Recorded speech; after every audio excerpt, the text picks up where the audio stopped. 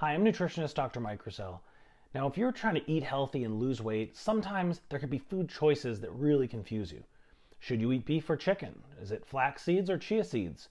Can you take a fish oil supplement or do you need to eat fish? Is plant-based milk just as good as regular milk? How do you make these food choices? Now, I created the Food Face-Off series to eliminate the confusion and let you know exactly what food you should pick to help reach your goals. Now, if you haven't already, subscribe to this channel so you can get updates and notifications whenever I release a new nutrition video. Wild blueberries versus regular blueberries.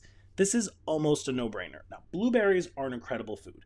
I hate the term superfood, but if you had to give it to one, I'd give it to blueberries and probably pistachios, and then we'd call it quits there.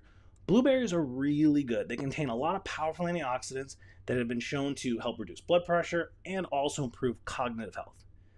And when you just didn't think blueberries could get any better, that's when wild blueberries came into play. Wild blueberries have more fiber and twice the antioxidants than regular blueberries. It's like, why would you even bother eating regular blueberries if you could eat its cousin, which has twice the antioxidants and more fiber? Now, the one downfall of wild blueberries is that they're very hard to get. So they're not grown all over the place. They're primarily actually grown in Maine, which is like another reason why Maine is awesome.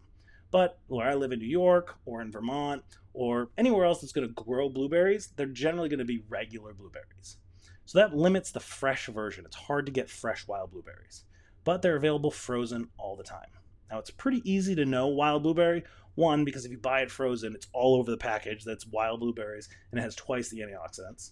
But they're generally a lot smaller. So these smaller blueberries are going to be the wild ones. Now, another interesting thing to note, because the antioxidants are so important, that these antioxidants actually aren't digested very well, which is good that in wild blueberries, you're going to get double. Because if your body doesn't take it up very well, it's nice to add a little bit extra, right? So you can get more of them.